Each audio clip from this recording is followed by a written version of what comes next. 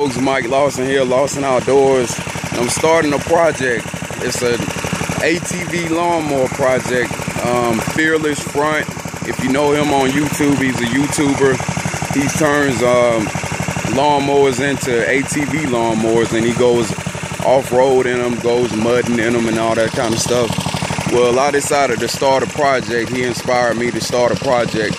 What I went out and bought an old Bolens ST100 Suburban tractor lawnmower, and it's an old lawnmower. I don't know what year it is, but it's pretty stout. You know, back in those days, they actually had the all metal deck on there. You know, it's not that stamped steel that it is today. It's a little bit stronger gauge steel than it is today. And it also has the electric PTO. It has a button right here that engages the PTO.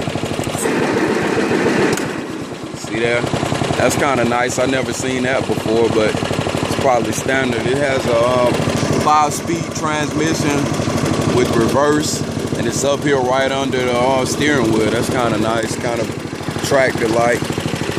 It's pretty stout. It has I got my boat battery up here, starting it right now. It has a 10 horsepower Briggs and Stratton engine.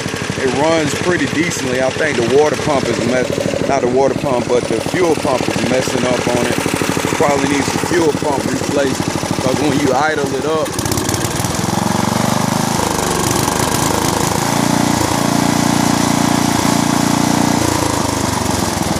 I don't know, I think that carburetor needs adjusting. Probably needs adjusting or something like that. Some wires fell apart, or the air cover, the air cleaner didn't come with it. It was actually removed when I bought it. So I paid 80 bucks for it. I mean, it's a nice buy. So I'm hoping after seeing it, you know, I kind of wanted to, you know, didn't want to hack it up real bad. I kind of thought about restoring it, but I'm not sure. It probably still make a good ATV. Thinking about increasing the ground clearance, and just like if you watch Fearless Front, his videos, he actually made a bracket for the back to actually increase the ground clearance in the back of the lawnmower, and I'm thinking about doing that, and also in the front, actually welding on like longer struts to increase the ground clearance on there. And I don't know, it's the start of a project. I'll be updating it more as I go. The next thing I have to do is get some welding equipment, some stick welding equipment. So that's the first time I'll be doing that. So, you know, it's a lot of new beginnings on this project, but it's the body is in great shape for what it is for the year. And you can see the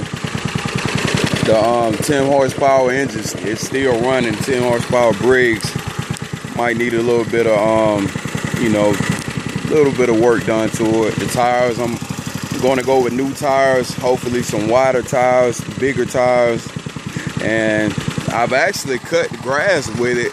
If you can see the yard, it actually cuts real good. I mean, it cuts smooth. So, you know, never know. I'll probably finish cutting grass with it just to play with it today. It's actually my day to cut grass. My other lawnmower is what kind of lawnmower?